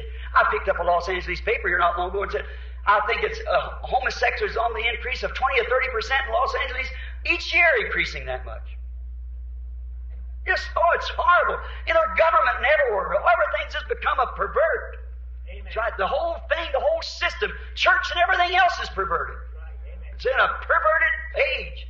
Now, I want to ask you, theologians, something, my brethren. Not that I'm speaking against you, my dear brother. I'm here to help you, brother. I'm here to stand on what God's Word says is right. Hold your hand and bring this crowd of people out of this stuff. Right? But look here. We never have had a messenger down in Sodom before that his name ended with a H-A-M till now. We've had a Spurgeon, a Wesley, a Luther, and everything else, but never an international messenger that his name ended with H-A-M before. That's right. Amen. See? G-R-A-H-A-M. 6 letters, G-R-A-H-A-M, Billy Graham, that noted evangelist. Great work of God. The man is sent from God. He's got that justification down so pat that he shakes a nation with it. See, like that. There's not. Look at Oral Roberts to the Pentecostal denomination. When was there ever one like that? 6 letters, not 7. Abraham's A-B-R-A-H-A-M, 7. Billy Graham is G-R-A-H-A-M, 6. Now look at the messengers. Look at the time we're setting. Never was a time in history. Look at the same signs that he promised would be given to each group. Look where they're at. Amen. Same exactly, positionally set right in order. Nature, the world, everything setting right exactly to the time. Now don't miss it while we sketch the rest of this scripture. Quickly now, because I'm holding you too long. Call, looky here. And according to the prophet, he came just exactly to the word, just exactly to the time. Now look at the age now where we're living. Aren't we living right in that Sodom time? What's the messenger to Abraham's group? What's the numbers, letters, and the numerology of his name? You say there's nothing in a name. Don't you never let anybody tell you that. Why did he change Abram's name to Abraham? Amen. Sarah to Sarah. Amen. Why did he change Simon to Peter and all those other? See, sure it is. Amen. Exactly. That's the reason I say don't never call your child Ricky or Elvis or something. Elvis means cat. Ricky's a rat. See, when you say that's exactly right. Les or something, don't you never call one of your children that. If it is, change it right quick, people. Don't you know? If you believe me to be God's servant, don't tack that name on that poor child. No, sir, give him another name besides that. I already got off on that because I'm off on my subject, but I said it and it's all over. That's how you do. You don't know when you say it, see. Call him, a fortune teller, a devil, a Beelzebub, and said he made himself God. Oh, my. Didn't Isaiah the prophet said he would be called the mighty God? Isaiah 9:6. Unto us a child is born, a son is given, and the government shall be upon his shoulders. His name shall be called Counselor, Prince of Peace, Mighty God, the Everlasting Father. That's right. Also, St. John 1:1, in the beginning was the Word, and the Word was with God, and the Word was God, and the Word was made flesh and dwelt among us. You believe that? He was a prophet, but he's more than a prophet. He was a God prophet. Why did he have to come? Remember, he comes in 3 sons' names. He came first in the name of the Son of Man. He never called himself the Son of God. You know that. See, he came in the Son of Man, a prophet. Jehovah himself, the Father, called Jeremiah Son of Man. A prophet is Son of Man. He come after the day of Pentecost, he come back in the form of the Holy Ghost, supernatural spirit. Now he's Son of God. Amen. In the millennium, he'll be Son of David, sitting up on the throne of David. See, he's Son of God, Son of Man, Son of David. Oh, the Bible's full of these nuggets. We can't get them all in one night. But it's just fitting to set this now. Tomorrow may never dawn. We may be gone before tomorrow. I may be preaching to a person that'll be dead before in the morning. I could be gone before in the morning. Brother, sister, that's not myth. That's actual facts. We don't know what time we're going. You'll not have any chance after that last breath leaves your body. Make it right now. Don't wait till in the morning. May be too late. Notice, now, they had done to him just exactly what the prophets said they would do.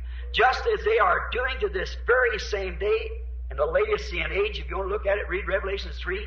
Blind, naked, and don't know it, turning Christ.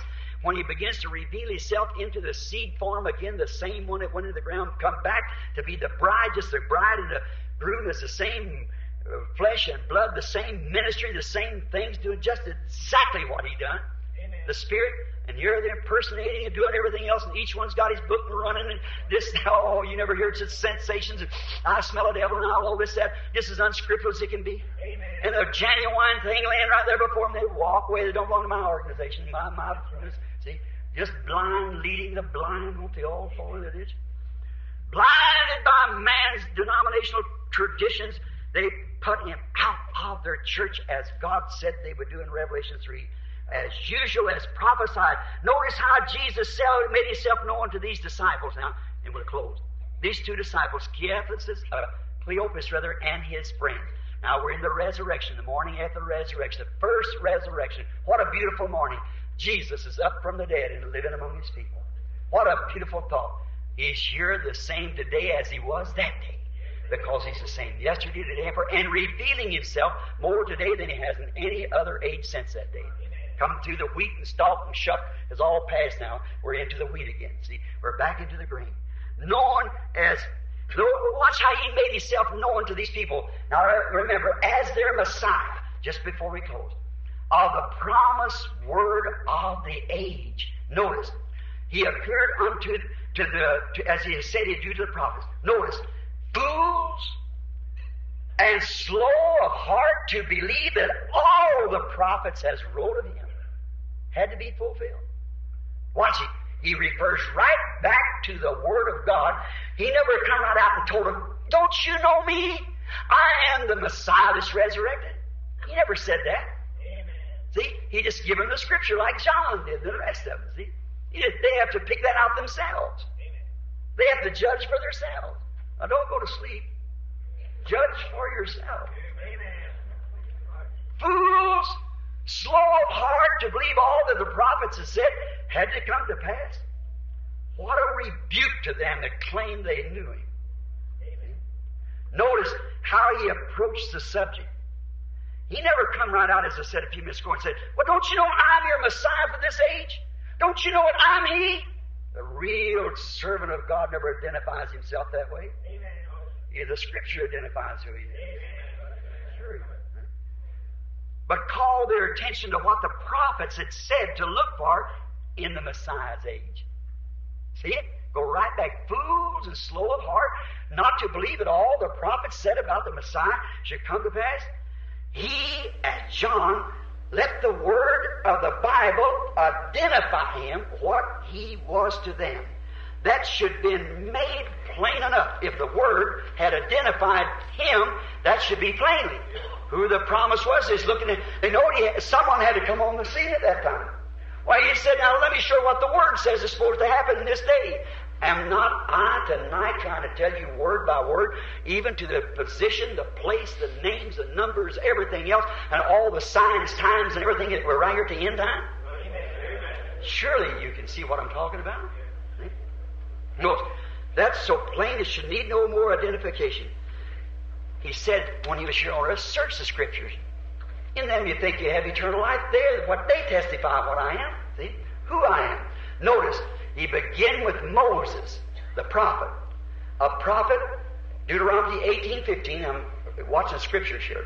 Deuteronomy 18:15, Moses said, the Lord your God, see, God spoke to him on top of the mountain and on the thunder, and they said, let Moses speak, not God, lest we perish. They said, well, I won't speak to him no more like this, but I'll raise him up a prophet. And that's been his message all the way through. That's what's got to settle the whole thing at the end. It's just got to, because the word of the Lord has to come to the prophet. It's the only thing it can come to. If it don't, it breaks God's word and makes him tell something wrong. See? It'll never go to a seminary. It goes to a prophet. And the prophet is sent from God ordained, and how you know it is, and not what the man says. We've had Elijahs and coats and everything else, and mantles and all kinds of nonsense that went off into organizationism and everything else. But there will come on this earth by God's promise a genuine servant of God, identified by God, by His Word being answered to this day, that'll set the bride in order, a real little minority of the church, and take it up. Amen. That's right. He'll introduce, behold, there's the one I talked about. See, that'll come. And all that the prophets had said about Him, and for this age, why, it sure would be interesting to have heard Him say that. When you like to have heard Him say it, all the prophets said about Him. Remember, He said what the prophets would say about Himself, quoting His own self. What He said, He was the Word, quoting. Now let's listen to the words that He quoted. Would you like to hear what He said to them? Let's just carry their conversation now, just before we stop. Now, they were briefed on all the late happenings of the crucifixion, of the story at the grave and the tomb, and the women had seen Him, and another had said they seen Him, and so forth. He said they briefed Him on that. And he goes right on with the Word about quoting Himself through the Word. Now, look, in Zechariah 12, he must have quoted Zechariah 11 and 12, for He was sold with 30 pieces of silver. Was not the Messiah supposed to be sold by 30 pieces of silver? In Psalms 41:9, He was betrayed by His friends. Amen. Of Zechariah 13:7, forsaken by His disciples. In Psalms 35:11, accused by false witnesses. By Isaiah 35:7, dumb before his accusers. Never opened his mouth. All right, sir. Isaiah 50:6, He was scourged. Psalms 22, He cried at the cross, my God, why hast Thou forsaken me? All my bones they stare at me. They pierce my hands and my feet. Look at the prophecies He could talk about. Isaiah 9:6, unto us a child is born, a virgin shall conceive, and so forth. And also in Psalms 22:18, they parted His garments among them. And Isaiah 7:14, a virgin shall conceive. Psalms 22:78, mocked by His enemies. He's supposed to be His friends, His enemies in the church. And Psalms 22, again, He was, not a bone was to be broken, but they pierced His hands and His feet. Isaiah 53:12, died with malefactors. And Isaiah 53:9, bruised and buried with the rich, brother. In Psalm 16:10, He was resurrected from the dead. David said so, I will not suffer my Holy One to see corruption, neither will I leave His soul in hell. He is raised from the dead. Malachi 3, John the Baptist was His forerunner. And all the types He might have went to, even to Isaac, being the type of him up on the mount where his father Abraham took him in Genesis 22. It was now that they began to see who had fulfilled these scriptures that was promised of that day. It was then, after it was late, they began to see, oh, well, wait a minute. You know what? They knew then that their crucified friend Jesus was that prophet that was promised. Amen. They knew because, see, they hadn't been briefed on the scriptures. But here all these things are supposed to happen at the cross. All these things, fool, slow of heart, to understand all the prophets have said, how that the Messiah shall suffer and enter into His glory and raise the third day. Still they go, oh, that's right. I say, He did our hearts burn within us? He said, no wonder their hearts burn. The prophecies that He was given that was fulfilled. Then they began to understand that their friend, the man they'd eat with, talk with, associate with, fish with, laid in the woods. Amen. That fulfilled every word of the promised hour. Amen. There it was. They had walked 6 miles. It seemed a very short time, I suppose, and they'd heard a 6-hour sermon on vindicated prophecy. A little longer than what we had tonight. It was now getting kind of late in the evening time. The evening lights had come. It's the same time now, church. The evening lights has come. Hebrews 13:8. He's the same yesterday, today, forever. Oh, events made clear by prophets. The same as the evening light promised by the prophet of God. And Zechariah 14:7 may again open the true believer's eyes to the events that's taken place today that's true by the prophecies that we're at the end time. Jesus is coming. He said there will be a day that it won't be called night or day. He said, but in the evening it shall be light. Now we know geographically the sun rises in the east and sets in the west. Now the prophet said there will be a long stretch of time that will be dismal. Couldn't be called day or night. It's kind of a dark, gloomy day.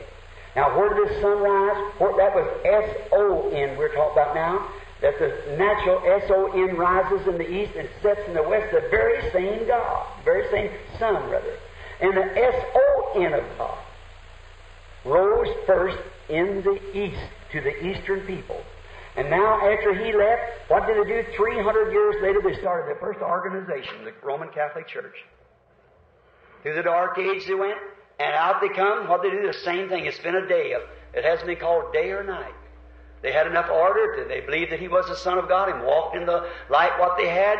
They made their churches and built hospitals and schools and so forth and seminaries, sent their children to school. But the prophet said, it shall be light again about the evening time. The sun will peep out again.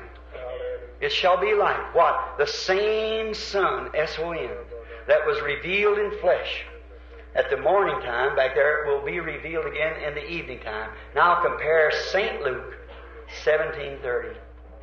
And in that day, as it was in the days of Sodom, the setting of the world, and the time that the Son of Man is being revealed, it shall be light about the evening time.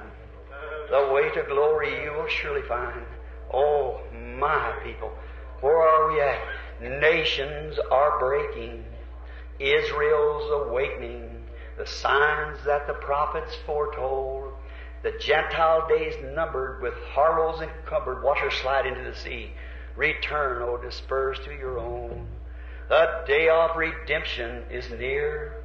Man's hearts are failing for fear.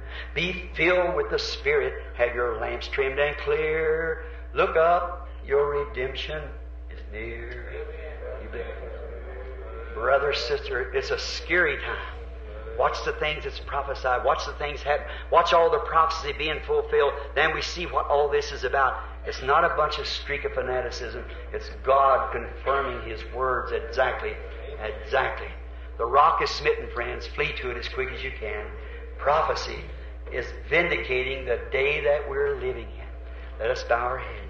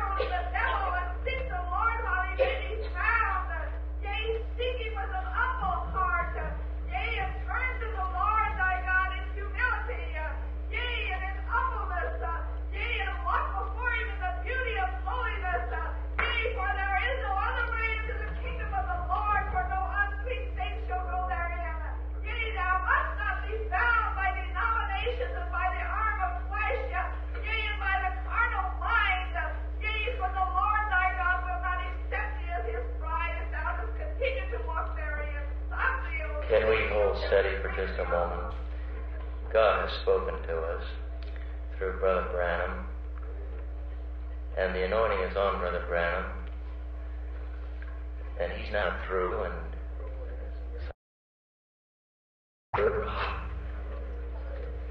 are you realizing the day that we live in, friends? Would you dare dispute God? Would you say that He's not right? When He's proved it, He's His own interpreter. Do you want to serve Him with your heads bowed and your hearts bowed, brother, sister? This may be our last meeting time. We may never, if I would be back a year from the day if I live, there'll be many that sure now won't be here then. And I'll have to meet you at the judgment bar and answer for everything that I've said tonight. Before God, while you're in your right mind, would you now do this much to God? If you know that just look at yourself in a looking glass of God, the Bible, no matter who you are, and say, I know I'm way short from being a daughter of God. Look the way I do. I'm way short from being a son of God. Look the way I do. But God, I want to be. I want to strive for that place. I want you to raise your hand to God, just ever who you are, wherever you are across the building. Because I want to be a son of God. I want to be a daughter of God. I want to fulfill everything that my Lord has commanded. Now, God bless you, I guess 90% of the audience. Now, look here, my friend. What if you would have lived in the days when you heard John preach? What if you lived in the days when Jesus was here? Whose side would you have took? If you'd lived in Jesus, remember, if you'd lived back there, it would be just like it is now. The same Jesus is making Himself known by His Word. And it's very unpopular. But let me tell you, I'm not trying to tell people to leave church or anything. I want you to go to church. Don't forsake to assemble yourself together. But what I'm trying to tell you to do is press into the kingdom of God. Get these things of world. Church Pentecostals, you people are getting too worldly. You're getting too much after the world. It's just easy. You keep watching televisions and all these things and the way they're doing and all this. The first thing you know, the seminaries, the schools are begin to compromise here and there and this, that, and the other. And the first thing you know, it's got to come that way. The Pentecostal church, it's been my great support. I can't say nothing against it, but that's what I cry out. My brethren, get out. You don't have the meetings that you used to have. The people are not like they used to be. But Jesus Christ is the same. Let's move into Him. Now you with your hands up. Remember, there was a rock smitten in the wilderness. And that fountain is still open tonight. The rock has been smitten, Christ. He is that smitten rock. And tonight, so far as I know, the church may be, the time of calling may be already past. I don't know. I can't say that. Remember, the people went right on having the meetings just the same after the crucifixion of Jesus, and all the people they'll come, they'll go right on preaching and saying they're getting saved and everything, just as the world continues on as it was. They say, but it'll be too late then. While you've got a chance, my brother, while you've got a chance, my sister, come into the kingdom of God. You don't have to come in under anything else but just plain faith to believe His Word. He is that Word. Lord Jesus, I know I'm looking at myself now in the mirror of God's Word. Oh, how short I am. But dear God, here tonight, on this Monday night, here in San Bernardino, California, in this auditorium here, this is all I have, Lord, but I'll give it to you. Will you take me as I am, Lord? Will you let me flee to the cross right quick? I even see the messengers. I see the time. I see the calling out in Sodom. I see the signs. I see the Abraham's group receiving the light. I see the manifestation. Jesus being manifested again right among us like it was. I see all the things that you promised. I see the impersonators. I see you said that as it was in the days of Moses, how this Jambres and Jambres would come back to impersonate and still remain right in that same dump that they were in. See? They couldn't follow Moses through that word to take those children out of there into the wilderness because they was associated in Egypt. They couldn't do it, though they done the same works he did. But their folly was made manifest. And the Bible says that's thus saith the Lord. It will take place again in the last days. And you see it with your own eyes if you're spiritual. I can't explain it. It's not necessary for me to explain it. My sheep hear my voice. Let's go to Him now while we have a chance, will you? If you have need, of the baptism of the Holy Ghost. If you have need of a rededication, a new life, your pastor won't despise you. He'll love you for it. Just give yourself completely to God tonight while we're here. I know it's been hard, cut, and strange. I don't do that to be mean. I do that to be honest. I do that because I love you.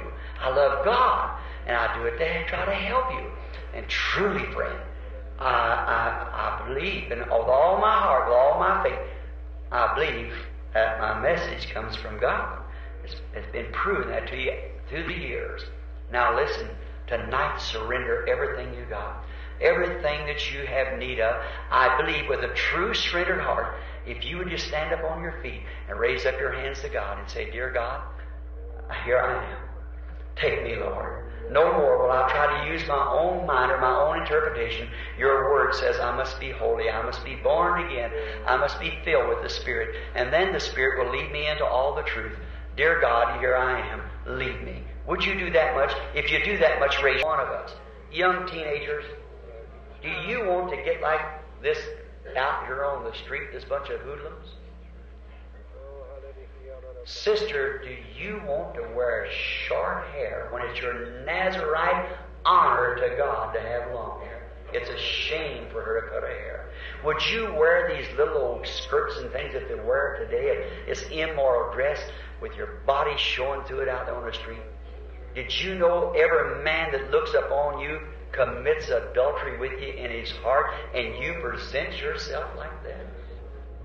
Do you know women, you that wear makeup, there's only one woman in the Bible that ever wore makeup, and God fed her to the dogs? A Jezebel, a name that's been hated since her day because of her acts of that. You know, it was Elijah the prophet who cursed that and called her out in that manner. Do you know it was a Herodias that John the Baptist got after? You don't want to be that Hollywood thing of the world. If you love the world or the things of the world, the love of God's not in you. Brother, minister friend, nothing, please understand me, I am your brother. Do you want to associate yourself, and you church members of some church, Methodist, Baptist, or whatever you may, do you want to hold on in that denomination because your mother and your grandmother held on that? She come out of something to come into that. That was the light of that day. That, like in the times of Noah, this is another day. You say, well, this is not the day of Pentecost. The Pentecostal age is past. Pentecost is gone. This is harvest time. See? And the harvest time, the grain, the water's done been poured out, the grain's getting ripe. Come into the grain, my dear brother. Hear me. Believe me. If you believe me to be a servant of God, let's each one in our own way bow our head in humility and offer the prayer that we have, if we know that we should offer. God, take me as I am. And brother, sister, I lay myself on the altar tonight too. God, mold me and make me different. Do something. God, make me in your fashion. You think it's easy to stand here and cut the people to pieces like that? It's a hard thing to do. But woe unto me if I don't do it.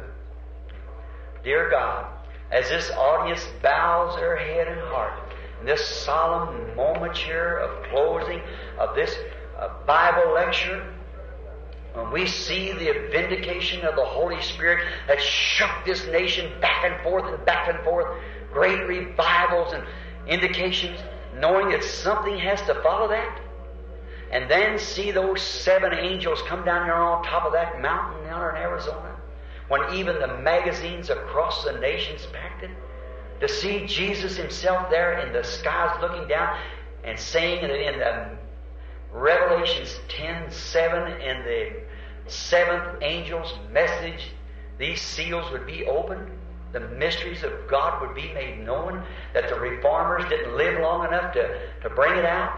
And here these 7 seals that seal the whole thing is to be opened in this day. To see all these great signs and wonders that's been done, vindicated, foretold before it happened, and not one time have you ever failed us, but brought it to pass just as it was said. Dear God, we realize that Jesus Christ is in our midst. We know that He is here. He's here tonight. The invisible God is here with us and can confirm every promise that He made in His Word. How you have stood and proved to Him with backs turned in the original beginning before the impersonators even entered the ring, Lord, or entered into the race as it was.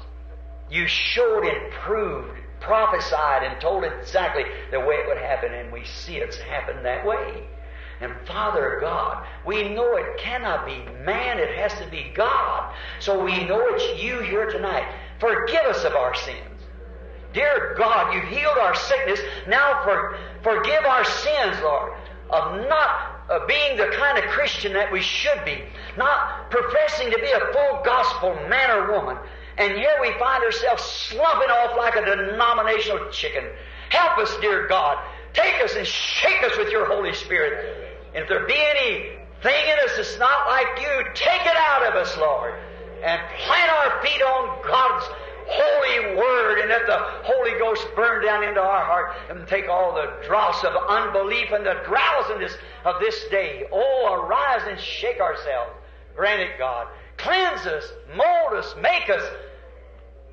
God grant it. If there's any in here tonight, Lord, that's holding in their heart that grain, that gene of God that's ordained to life from the foundation of the world, I know, Lord, that they're bound to hear it this hour. So I pray, God, that You'll fill their soul and illuminate them with a fresh baptism of the Holy Ghost and send them on their road rejoicing and happy. Lord God, I give them to You. I don't know who they are. You do. I'm only responsible for preaching Your Word, Lord, as You reveal it. You're responsible for the rest of it. Where the seed falls, I just throw it. Lord God, I pray that it fell in good, rich soil tonight, that many will see it, Lord, and rise to shining Christians in this last days, that the great thing that we're looking forward to come will come quickly. Grant it, Lord, and You'll take Your church, Your bride, and take her home. We see it all setting in order. Come, Lord Jesus.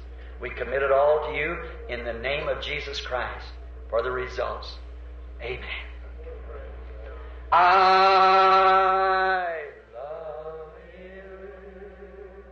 I love You because He first loved me and purchased my salvation on Calvary. Do you love Him? Well, then you have to love one another. Shake one another's hand when you sing it again. I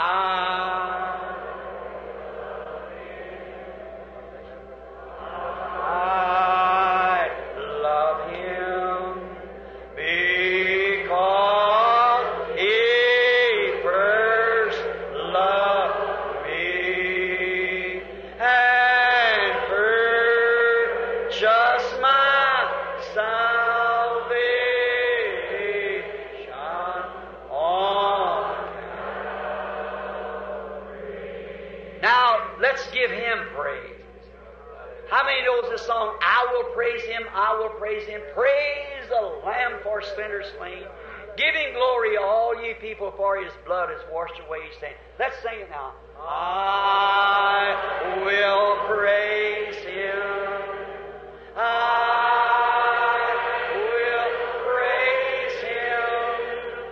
I will praise Him. Praise the Lamb for sinners slain.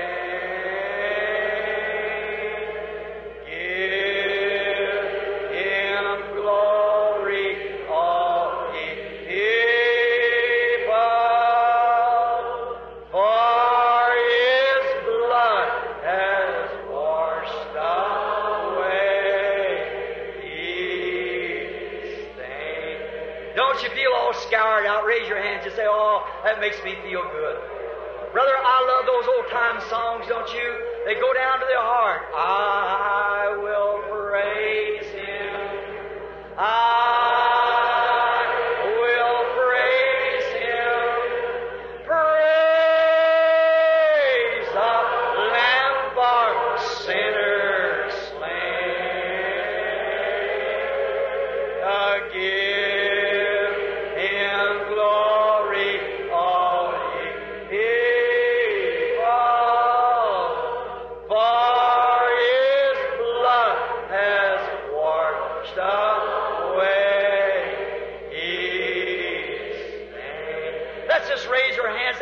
praise God. Every one of us in our own way. Lord Jesus, we thank you. We praise you, Lord. We give you praise for a called out people out of Babylon. We thank you for the blood of your Son, Jesus Christ. We thank you because He makes us clean this minute. We ask forgiveness of our wrongs, our stupidity, Lord, our stumbling in the dark. Oh God, may we rise and shine and walk in the evening light and be the fruit of the tree that's coming forth by the evening lights. Grant it, dear God. We commit ourselves to you in Jesus Christ's name. Now with your heads bowed, I give you the pastor's back.